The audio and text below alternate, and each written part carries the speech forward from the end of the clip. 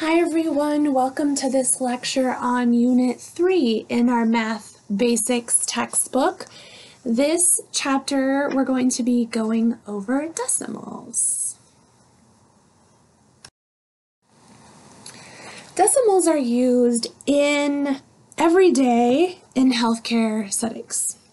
Understanding the applications of decimals provides a strong foundation for measurement conversions, the metric system, medication dosages, and general charting work.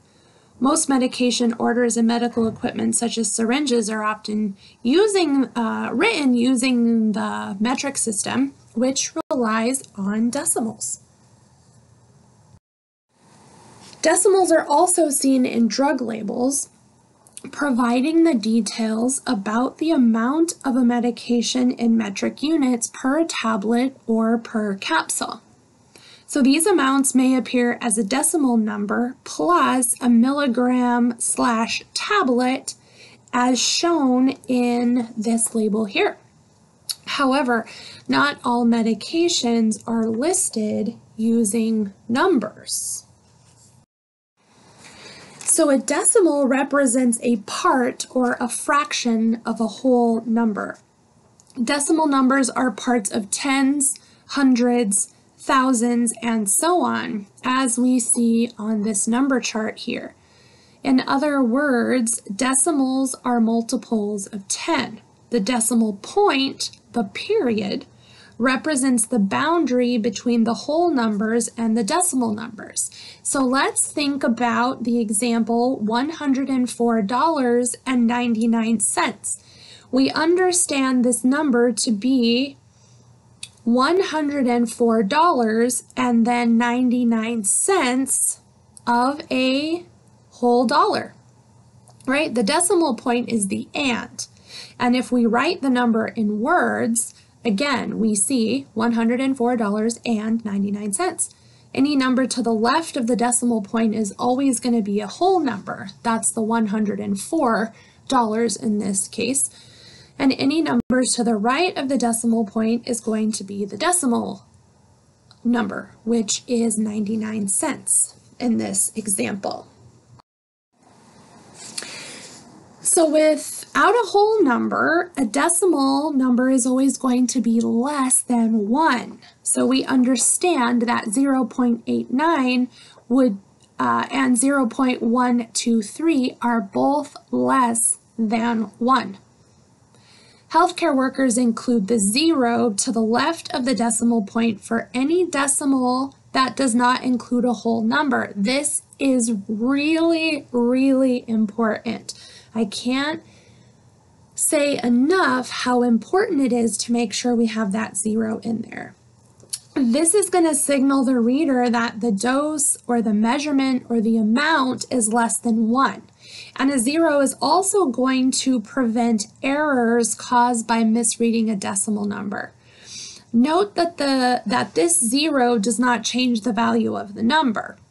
Also, trailing zeros such as 7.190 are dropped because they serve no mathematical purpose. So we would write that as 7.19 and not 7.190. Reading decimal numbers is simple if you follow a few tips. Say the numbers from the left to the right as if they were whole numbers and then add the decimal place value. You can identify decimal numbers by looking for the words that end in TH or THS. So an example would be 42 and 125 thousandths. So how would we write a decimal in words? Here are a few examples. 3.2 we would write as 3 and 2 tenths. 5.14 we would write as 5 and 14 hundredths. It ends in the hundredths place. And 15.002 we would write as 15 and 2 thousandths because it ends in the thousandths place. So then here we can do the reverse. We can write the words that we read in decimals. So if we were reading 3/10, we would write that as 0.3. If we were reading 21 hundredths, we would write that as 0.21. And if we were writing 612 thousandths, we would write that as 0.612. And lastly, 612 thousandths. See that "and" in there. That "and" signifies that we have whole numbers and decimal numbers. So that would be written as 600.012. And then you can check your work by looking at 56 thousandths, right? You can make sure that it ends itself in the thousandths place. Decimals are rounded in healthcare sometimes to create manageable numbers. We may have a difficult time visualizing a number such as 14.38757. So it might be better for us to round that and use 14.4, right? Care has to be taken, however, not to round too much or too often when we're calculating dosages. It's best to work a problem all the way through to the end of a dosage calculation before we round it and then just round the final answer. This avoids changing the actual figures that should be used to calculate an exact dosage. So let's look at how to round decimals. First, we're going to underline the place to which we are rounding. We're going to circle the number to the right of the underlined number. Does this ring a bell? We did this with whole numbers. If the circled number is greater than 5, then we're going to add a 1 to the underlined number and drop all the other numbers to the right of the changed number. If the circled number is less than 5, we're not going to change the underlined number, but drop all the other numbers to the right of that number. Let's look at some examples. So here we have 1.75, all right? So we circled the number. Okay, we're going to round to the tenths place. So we underlined that. And we circled the number to the right of it, which is the hundredths place, and then we ask ourselves, is it 5 or greater? And yes, it is. So we're going to add a 1 to that number that we underlined, and that's going to become 1.8. If we had a similar example of 1.74, and we're still rounding to the tenths place, we're going to underline the 7, and then we're going to look to the number directly to the right and circle that. That's the number we need to determine, is it 5 or more, or is it less than 5? And in this example, it is less than 5, so we're going to leave the 7 in the tens place alone, and we would write it as 1.7. All right, so let's look at this problem. This problem wants us to round 4.97 to the nearest tenth.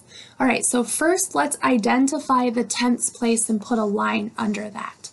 That would be the 9, okay? Then we're gonna look at the number to the right and we're gonna circle it, and that would be the 7.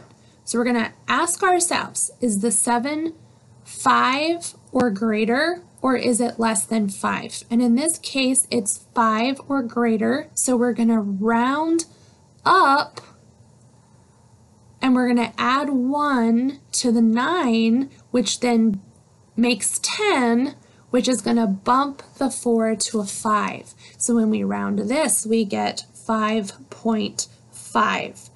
It's important to note when and which place to round to. General guidelines for rounding, we're going to talk more about that in Unit 12 in dosage calculation. So for right now, the problem will tell you where you're going to round, and you'll just perform that operation accordingly. All right, so just as we compared whole numbers and we compared fractions, we can also compare decimals. So let's talk about the steps for comparing decimals. First, we're going to line the decimals up like buttons on a shirt. We want all of the points to be in alignment, right? This will help us make the decimal numbers appear to have the same number of decimal places. The next thing we're going to do is add zeros to fill any empty place values so that the decimals have the same number of places or digits. And then lastly, we're going to disregard the decimal point for a moment and read the numbers as they are written from left to right, including the added zero place values. So let's look at an example.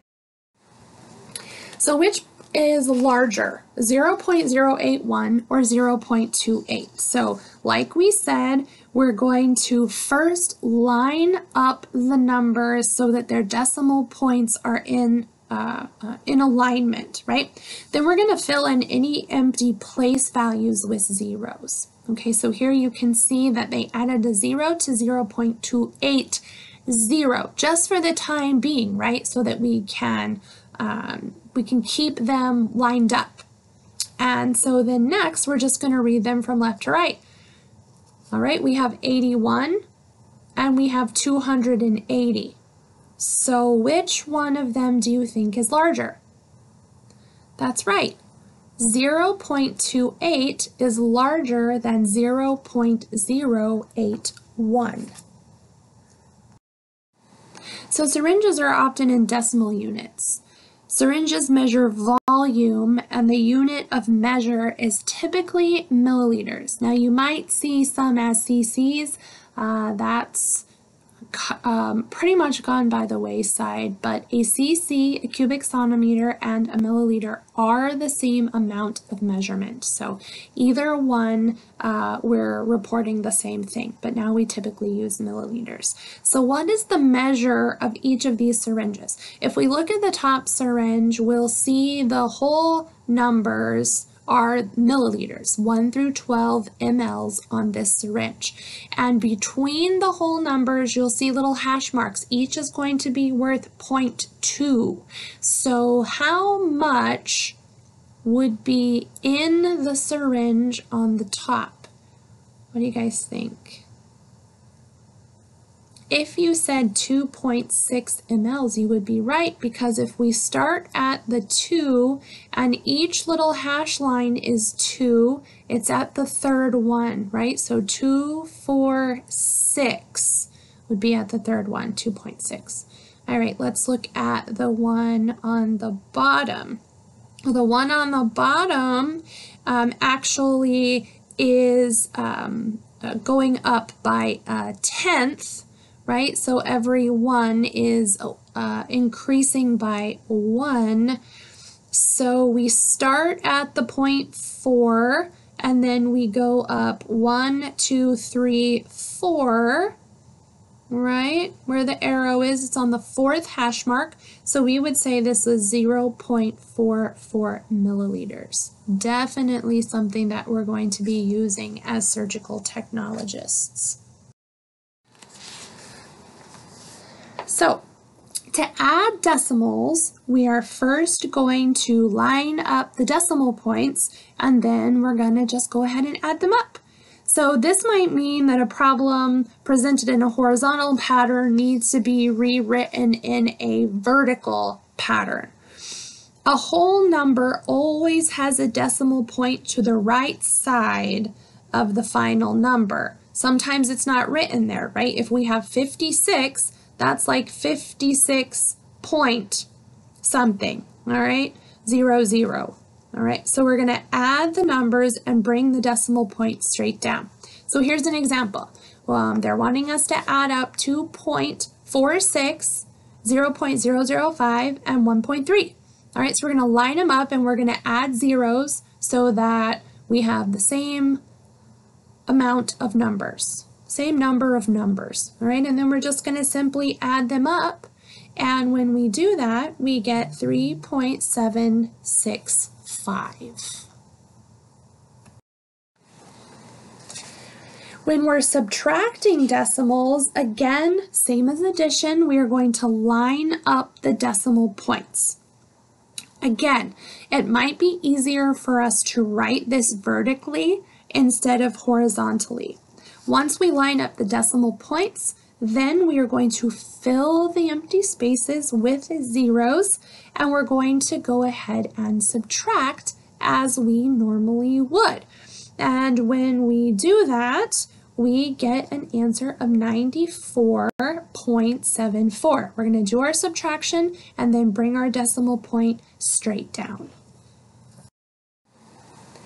Now, when we're multiplying decimals, we don't line them up, okay? We are going to work through this problem here, and you can see that the numbers are right justified, okay, like when we're multiplying whole numbers, right? So let's work through this problem. We have 4.75 times 0.4, all right? I would feel better if there was a zero there. So we're going to right justify that. We're going to write it vertically, rewrite it. It's easier for us to work it that way. And we have 4.75 times 0.4. We're going to do our multiplication. And then instead of bringing the decimal point straight down, we're going to count the decimal places of both numbers. So in this case, can you see the ones that have the squares around them? There's two numbers to the right of 4.75, and there's one number to the right of the decimal point in 0.4. So if we add those up, we get 1, 2, 3 decimal places. So we're going to start from the far right, and we're going to move our decimal point 1, 2, 3 jumps to the left, and that is where we're going to put our decimal point, and then we can get rid of those extra zeros, and that gives us an answer of 1.9. All right, now let's look at dividing decimals. Now to divide decimals, we're going to need to place the decimal point first and then divide the numbers. Once the decimal point is placed, we don't want to move that at all. Sometimes students have a tendency to want to move the decimal point once the division process is underway, and this is going to result in an error for you of the decimal placement. So the first step, we're going to move the decimal point straight up to the same place in the quotient. Okay, so here we have the problem of 2.58 divided by 6. So we've set up our problem, and we have 2.58, and we're going to move that decimal point straight up, all right? We're going to divide. Now first we're going to add a 0 in front of all decimal numbers that do not include a whole number. So let's look at our example. The first number that we're trying to divide 6 into is 2, and it doesn't go into that, right? So it goes in 0 times. So we're going to put a 0 there, all right? And then we're going to look at 25. Does 6 go into 25? Yes, it does, 4 times. 4 times 6 is 24. We're going to do our subtraction. We get 1. We're going to bring our 8 straight down. And then we're going to ask ourselves, how many times does 6 go into 18? It goes in 3 times. So we're going to put our 3 up there. We're going to do 6 times 3. That equals 18. We subtract it out. We get 0. So our final answer is going to be 0.43.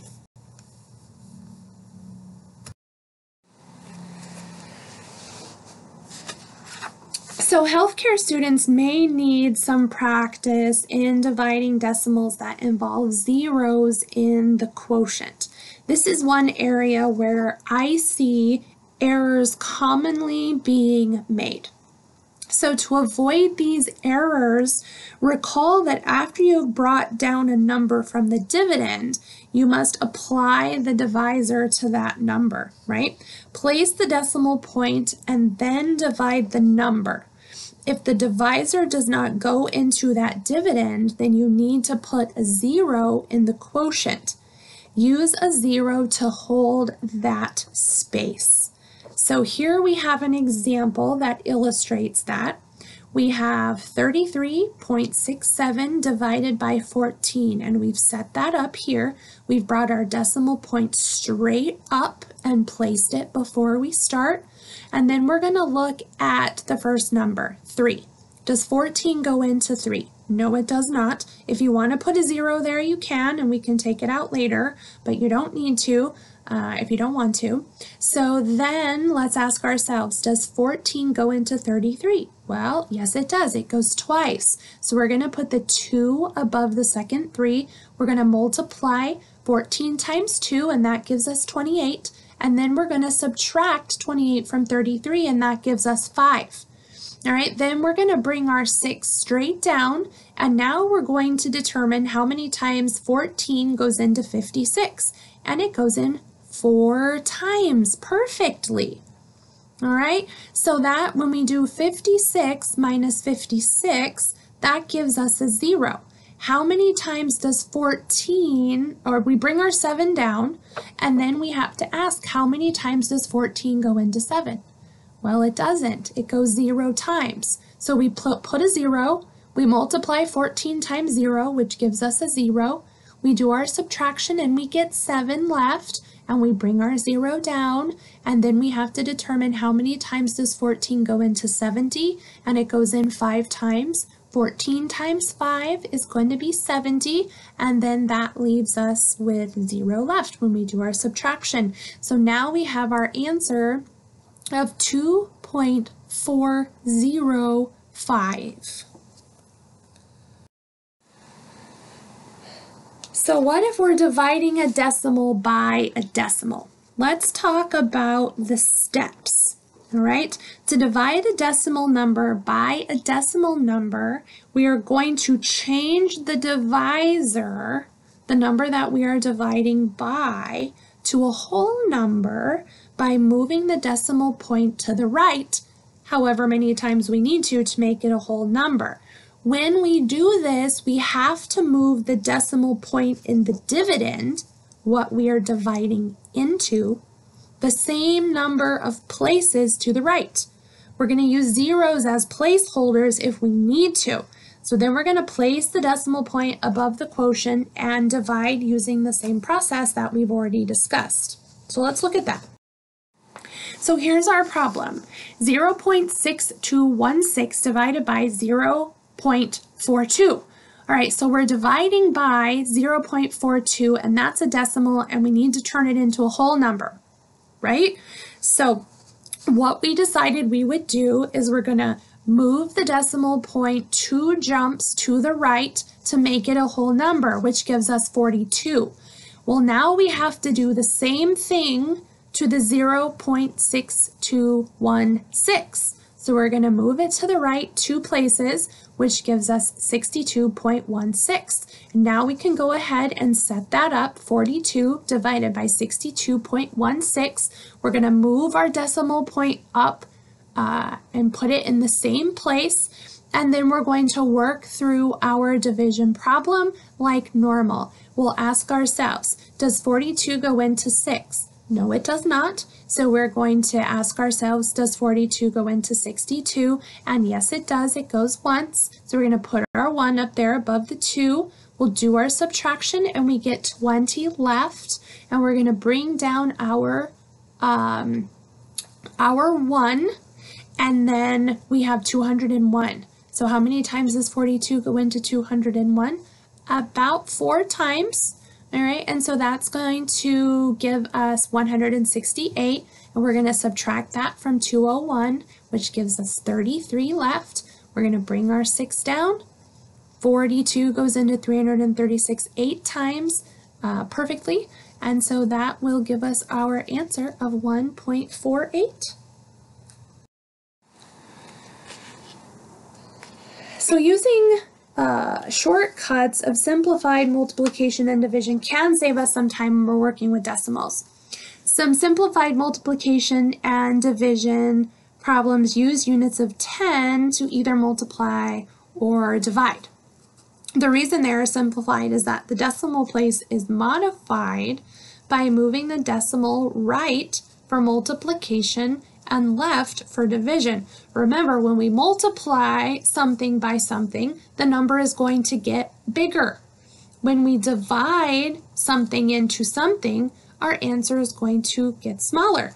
All right, so it makes sense that when we're multiplying, we would move the decimal point to the right to give us a bigger number. But when we're dividing, we're going to move it to the left to give us a smaller number. In healthcare fields, this shortcut is important to your work in metrics and in efficiently working longer problems. So let's talk about the process. This shortcut works only with multiples of 10. 10, 100, 1,000, 10,000, 100,000, etc., etc. The process should be pretty straightforward. To multiply, move the decimal point to the right. To divide, move the decimal point to the left. The number of spaces you move the decimal point depends on which multiple you're working with. Make sure that you look at the number of zeros included in the multiple. Then you're going to move the decimal in either direction depending on the operation. For both multiplication and division, be sure to use the correct number of spaces and number of zeros. So let's see how this works with some examples. Here, we're multiplying by 10 in this first one.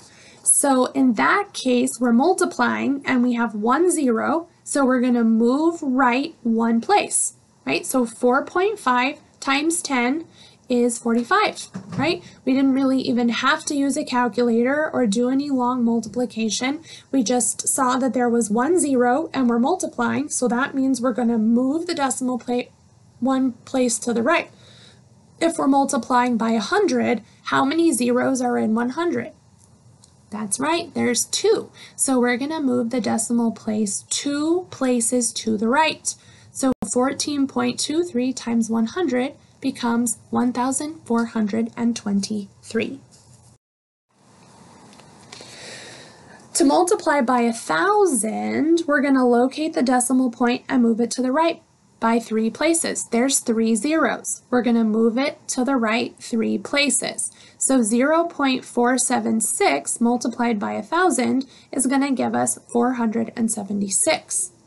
Remember to use zeros as placeholders if you need more digits. So for example, if we have 74.28 times 1,000, we need to move our decimal point 3 places, but there's only 2 numbers. So we're going to have to end up adding a 0, which gives us 74,280. So here we're going to use simplified division.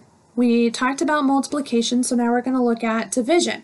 If we're dividing by 10, remember we're going to look at how many zeros, and now we're going to shift our decimal point to the left, right? 1 0, shift 1 space to the left, and now we get 0.45. All right, important to put your 0 if there is not a whole number before the decimal point.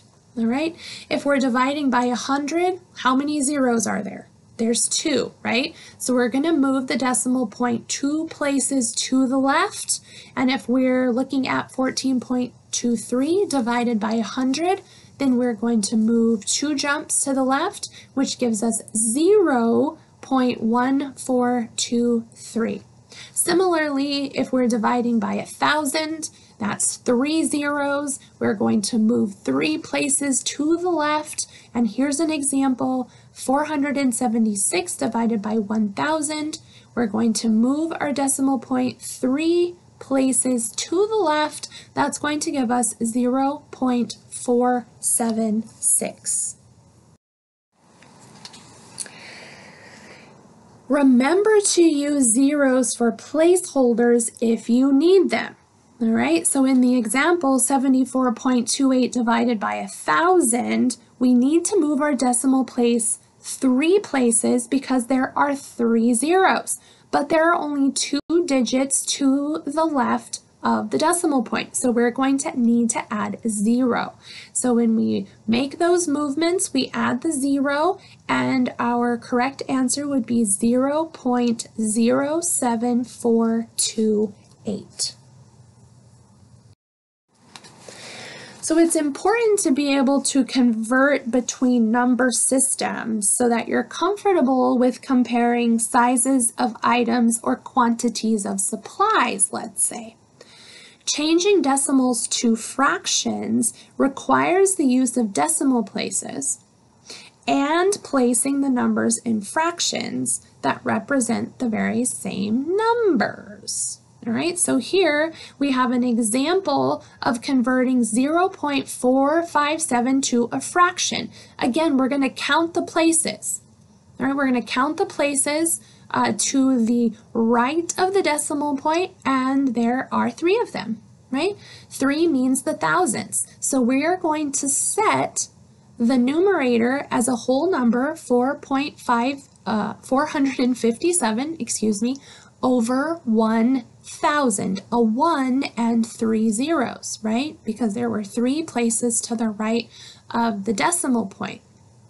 This means that if we had a pizza, let's say it was a very big pizza, and we chopped it up into 1,000 pieces, and we fed it to an army, maybe the army only ate 457 pieces of the entire pizza, okay? Let's look at another example. Here we want to convert 2.75 to a fraction. So reserve the whole number 2 until the end. Don't think about that right now, just set that aside, all right? We're just going to deal with the 0.75. So how many places are we working with to the right of the decimal? If you said 2, you're absolutely right. So we're going to write that over a 1 with 2 zeros, right? Because that's the hundredths place. So 57 100ths. And we can actually reduce that down to 3 quarters, right? Because 25 will go into 75 and 100. 25 goes into 75 3 times, and 25 goes into 100 4 times. So we also need to always think about reducing when we're working with fractions. So here we reduced 75 100ths to 3 quarters, and now we're just going to assemble our number back together, and we get 2 3 quarters. So to change fractions to decimals, we're going to divide the denominator, into the numerator. We're going to divide the bottom number into the top number. Critical to success of this division is the placement of the decimal point, all right? Once it is placed, don't move it. Right? This process is also best seen with an example. So let's look at an example. Here we're converting 3 quarters to a decimal point. Add 2 placeholder zeros to the right of the 3. Place the decimal point in the quotient. Divide the denominator into the numerator by performing long division. And that gives us the answer of 0.75. Okay?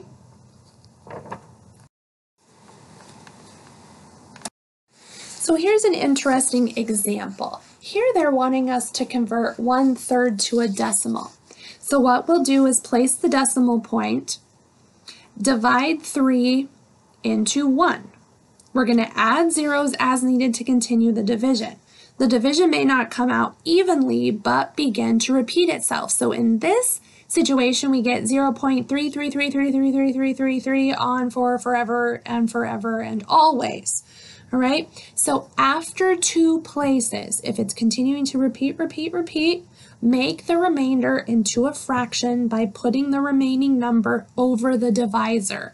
So here we would, when we're converting 1/3 to a decimal, we would write it as 0.33 and 1/3.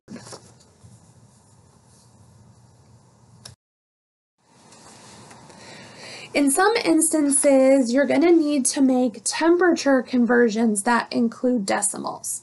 So to perform these conversions, you're going to round the decimal numbers in the temperatures to the nearest 10th place, right? That's one place to the right of the decimal. So the temperature conversions you reviewed in Unit 2 relied on fractions. The same fraction method can be converted into a decimal method. In deciding which method to use, select the method of fractions or decimals based on your stronger skill. Then consistently use that conversion formula. So here are the two formulas. To convert Celsius to Fahrenheit, we have C times 1.8 plus 32. And then to convert Fahrenheit to Celsius, we have F minus 32 divided by 1.8. So let's look at a problem. So here we have 41 degrees Celsius, and we want to find out what the Fahrenheit is. So we're going to choose the formula where we know, so we can plug in Celsius, right? So we're going to plug in the 41 for the C variable, and that is going to give us 41 times 1.8 plus 32. Now remember, there's those pesky parentheses, and we have to take care of the operations within the parentheses first. So when we multiply 41 times 1.8, we get 73.8. And then we simply add the 32, and this is going to give us 105.8 degrees Fahrenheit. Now let's look at the reverse. Let's say we know the Fahrenheit and we want to find the Celsius. So 107.6 degrees Fahrenheit equals how many degrees Celsius? So we're going to plug in the 107.6 into the formula, and we're going to take care of those operations within the formula, within the parentheses first. So 107.6 minus 32, that gives us 75.6, and then we're going to divide that by 1.8, and when we work that out, we get 42 degrees Celsius. Now what about mixed fractions and decimals? Well, sometimes problems will include both fractions and decimals. Doesn't that sound fun? Well, the very same process of solving the problems are still needed. However, the order of handling the parts of the problem might vary. So we're going to group the math computations inside the problem to best manage the separate operations. If the problem has a complex fraction multiplied by a decimal number, work the complex fraction first, then complete the decimal multiplication. So let's look at an example. Here we have 1/2 divided by 1/5 times 2.2. All right, so here we're going to reciprocal, right? Reciprocal because we're dividing. So 1/2 divided by 1/5, right, is 1/2 over 5 over 1, right, which gives us 5 halves, right, 5 halves. And then we can turn that into a mixed number and then into a fraction. So 5 halves, 2 goes into 5 2 times, and that leaves 1 left over, so that is 2.5. And then 2.5 is 2.5. We would divide 2 into 1, that would give us 0.5, and then we add our whole number, 2.5. Now it's really easy, we can go ahead and do our multiplication.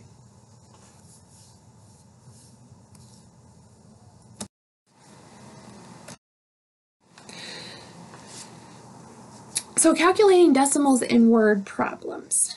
Let's use what we've learned about decimals to solve the following word problems.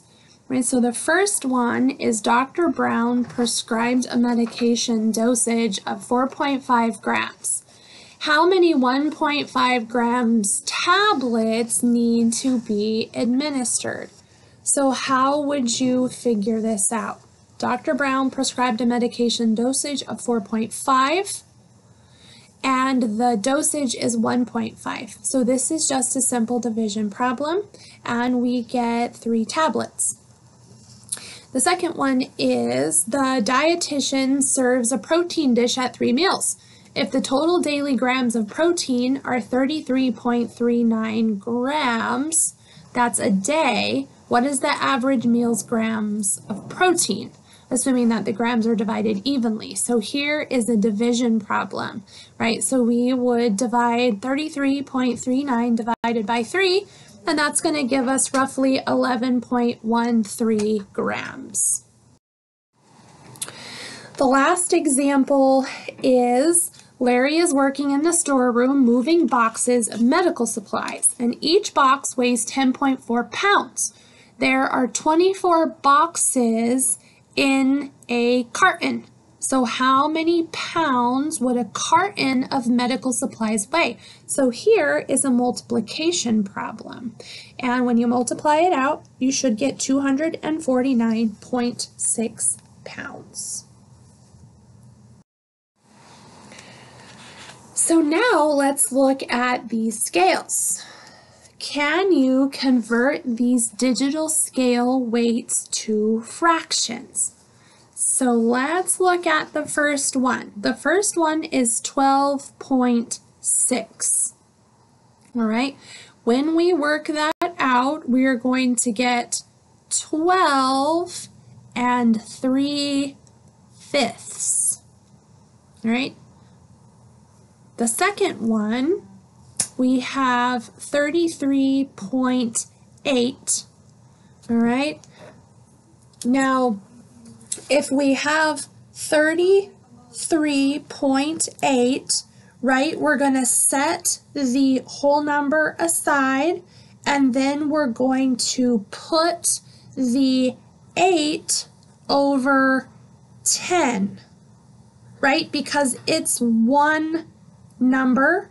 We're going to set that over 10, and then we can reduce that down, right? 2 will go into 8, and 2 will go into 10. So 2 goes into 8 4 times, 2 goes into 10 5 times, so that leaves us with 33 4/5. Now let's look at the next one. We have 98.2 pounds. So we're going to set the 98 to the side. We're going to set 2 over 10, right? Because 2 is just to the tens place. So 2 will go into itself once. 2 will go into 10 5 times. And then we reassemble our fraction, and that gives us 98 1/5 pounds. All right, so 222.4 and 46.5 can both be figured out in the same way. So take a second and pause the lecture and see if you can figure these out.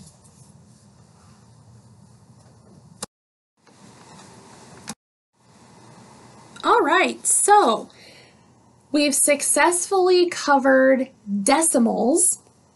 Now we're going to shift gears a smidge and look at the metric system. So Unit 4 in our Math Basics textbook is going to cover the metric system.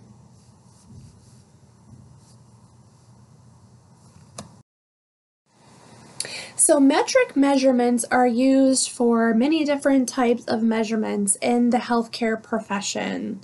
Some uses include the following: weight calculations, dosage calculations, food intake measurement, height and length measurements, and liquid and medication measurements.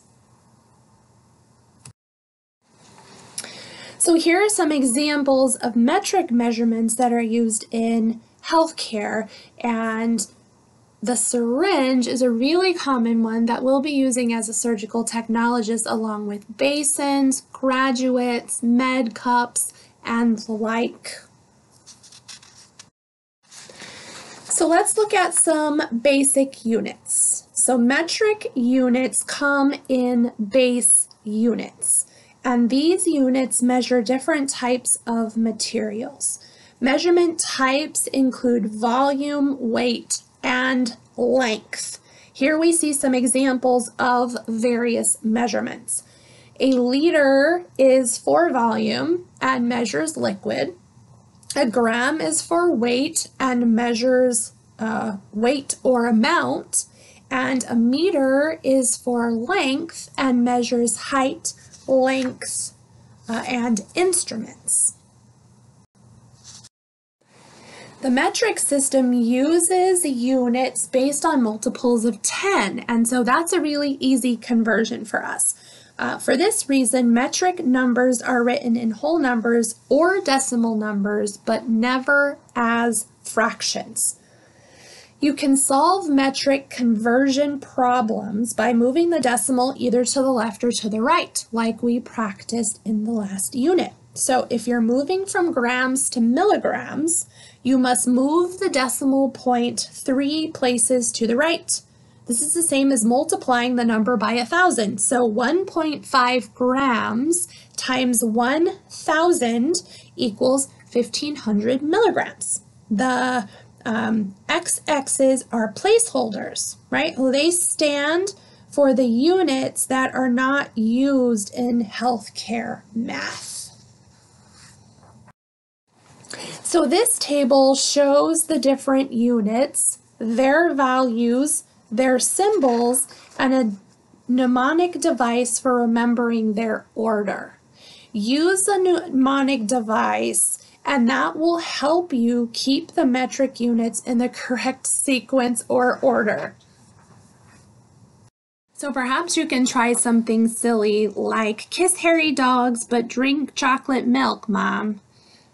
Knowing a device like this will help you remember the order of units for an exam. Note that the letters MO in mom are placeholders. They help you remember to count 3 spaces from milli to micro.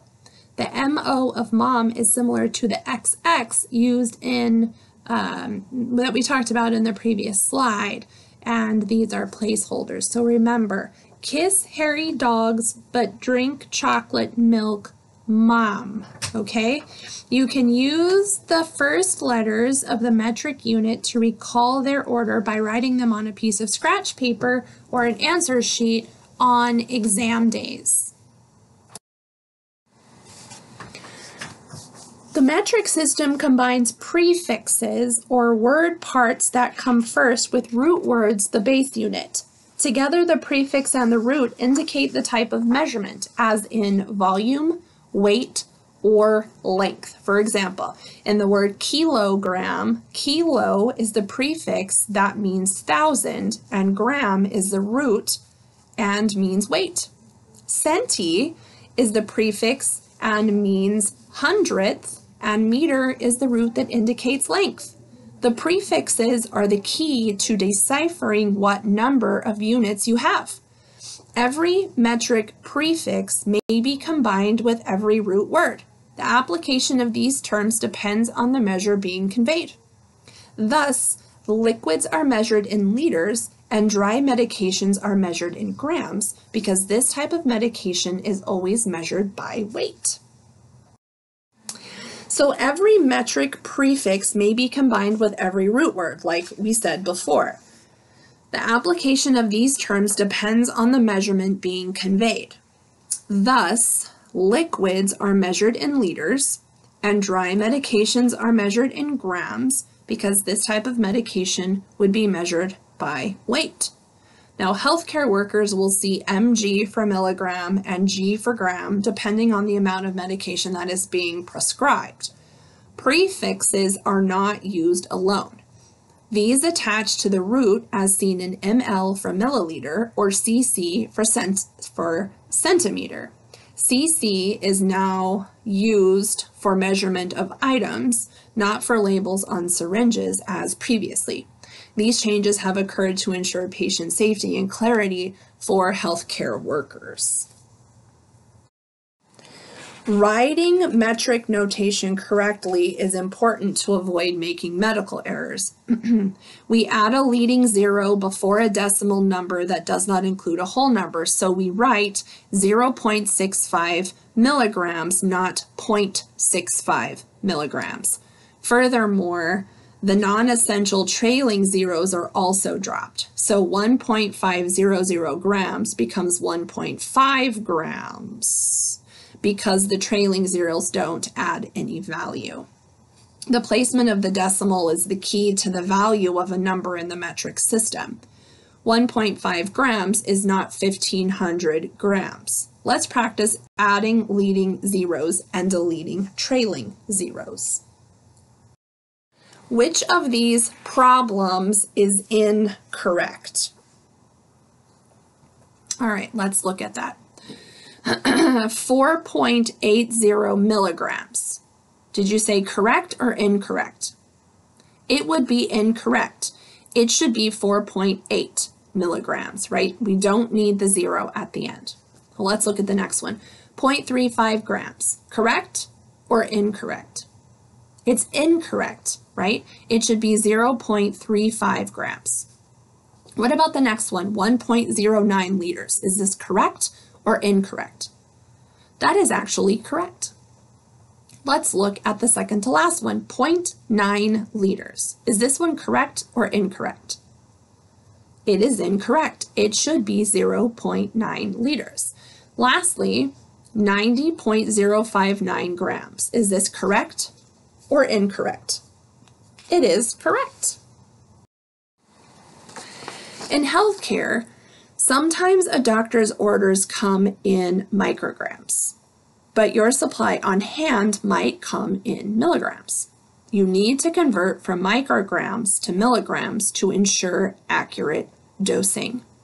To change units within the metric system, count the spaces from the number you are starting with to the unit you are converting to. You'll either go left or right. Note that the M and O in mom, remember our mnemonic that we used, are placeholders and hold no value.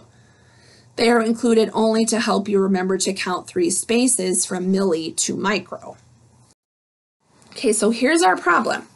We have 45.5 grams and we want to convert that to milligrams. So we're going to move the decimal 3 places to the right. Thus, 45.5 grams becomes 45,500 milligrams. Note that most healthcare conversions are done between kilogram and gram, gram and milligram, milligram and microgram, and meter and centimeter, and liter and milliliter. Don't worry, with practice, you will discover that converting between units begins to feel pretty natural. Practice making the conversion by moving the decimal from one unit to another. Use a pencil to draw a U as you count the spaces, or a little jump, right? Start at the existing decimal and move to the right or left of each metric unit. Remember that the B in the mnemonic stands for the base units of meters, liters, or grams. So here's another example. 50 milliliters equals how many liters? Well, we write 50, adding the implied decimal point after the 0 in 50, and now we count the spaces between liters and milliliters, which is 3 spaces. So we're going to move the decimal point 3 spaces to the left from milliliters to the base liters. We have to add some zeros for placeholders. So 50 milliliters becomes 0.05 liters. Of interest is that on syringes, as in the above graphic, the measurements do not include the leading zero. Syringes show units in 0.1 mLs, 0.2 mLs, 0.3 mLs, and so on. This requires a healthcare worker to read the syringes carefully to ensure accuracy. So here we're going to get a little bit of practice changing unit measures. So remember our mnemonic device that we learned, and that was kiss hairy dogs but drink chocolate milk mom. Now remember, the M and the O near the tail end there are just placeholders between the milli and the micro. Okay, so here we go, and if you want to pause this video lecture as we go through these before I reveal the answer, just to see if you have this down. So maybe pause it now and write in these unit measures and then play the video to see how you're doing. So the first one we're going to look at is 120 grams equals blank milligrams. And I'm going to see if I can get out my pen for you. 1 second here. And we're going to practice changing these units. So 120 milligrams, or 120 grams, excuse me. First we're going to find the base, right? And that's right here. And then we're going to determine where milligrams are, all right? And remember, that's going to be right here, okay? So now we only have to worry about moving our decimal point. Remember, the decimal point in 120 grams is right here at the end, okay, of the 120.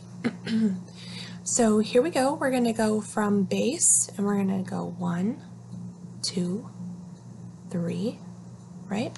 And so that tells us we're going to move our decimal point in the same direction 3 times. And when we do that, that is going to give us our answer of 120 milligrams. All right, let's try the next one. The next one is 4.25 kilograms. So I'm going to do this one on the top. So here's the kilograms right here. And we're going to move to grams, which is the base right here. Right, so now all we have to do is count how many times we're going to move our decimal point. And we're going to go 1, 2, 3. We're going to move it 3 times to the right. And when we do that with this decimal point of the 4.25, 1, 2, 3, right, what does that give us? That gives us 4,250 grams, right? All right, let's try the next one. The next one, we are wanting to figure out grams, and we have micrograms, right? So remember, down here, hold on, let me see if I can get a different color pen now for the next two. Okay, so all the way down here is our micrograms, and we're going to go to grams, which is the base, all the way down here. All right, so let's count how many times we're going to move our decimal point. Remember, on this 1,000, the decimal point is at the end here, okay? So we're going to move to the left now. 1, 2, 3, 4, 5, 6. 6 places to the left. All right, and if we do the same thing with our micrograms, 1, 2, 3, 4, 5, 6, that's where our point's going to go. So let's see what that looks like. And that gives us 0.001 gram is equivalent to 1,000 micrograms. We only have one more to go. We have 358.6 grams, and we are wanting to convert that to kilograms. So again, we're starting at the base.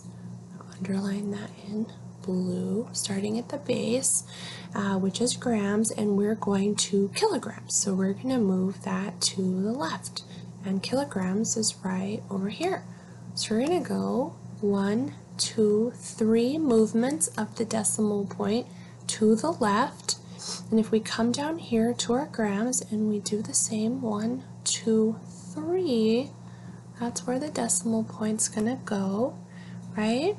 And so that gives us 0.3586. Now remember, it's very important to put this 0 on the front of each of these answers, all right? That provides clarity, and it also reduces the risk of error, okay?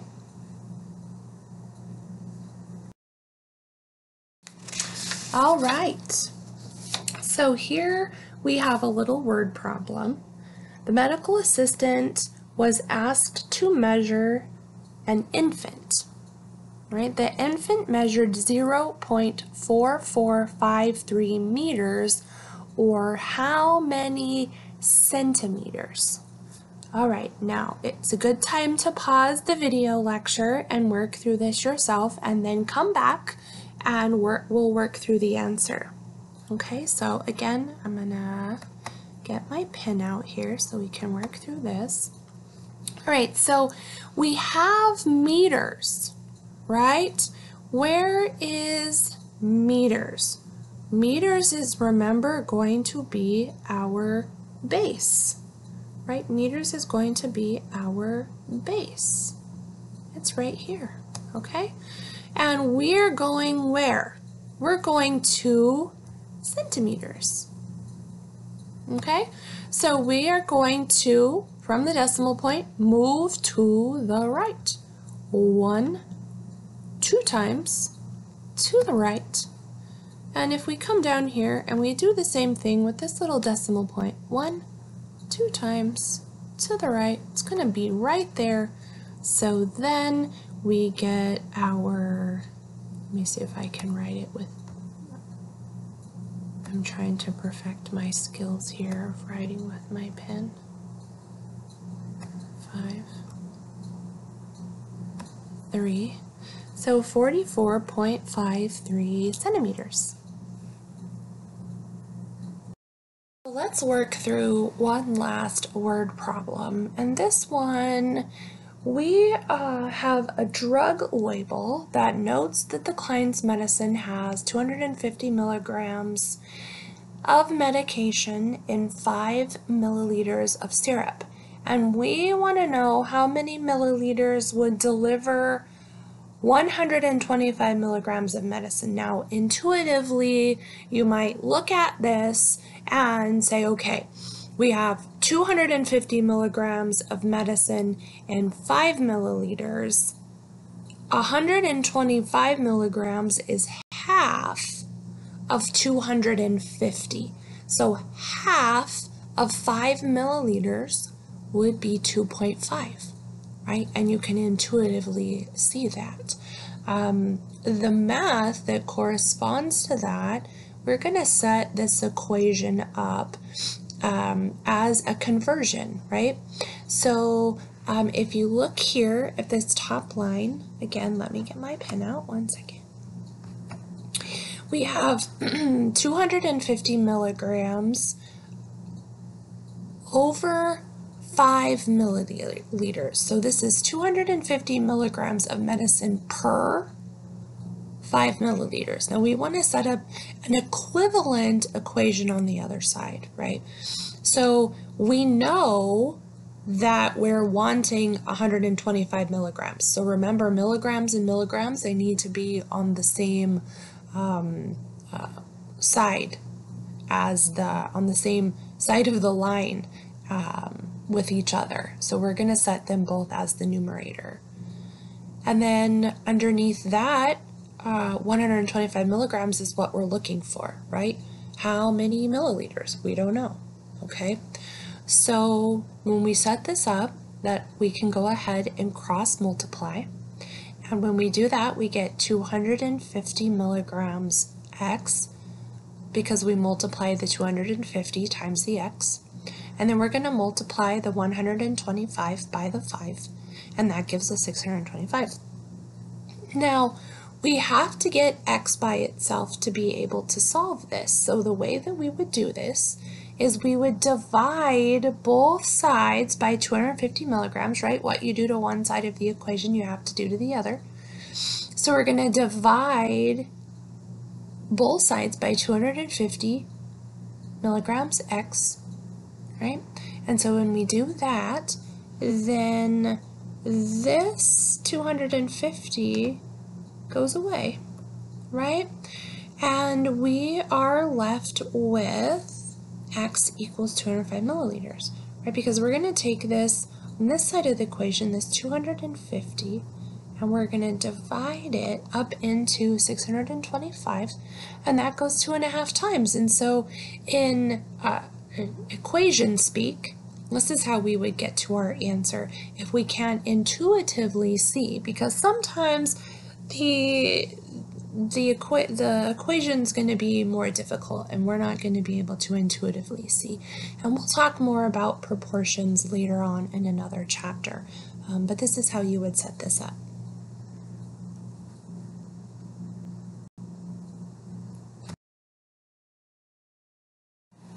All right, so that concludes our lecture on chapters 3 and 4. I hope that you found it helpful, and I look forward to seeing you all in class. Thank you very much.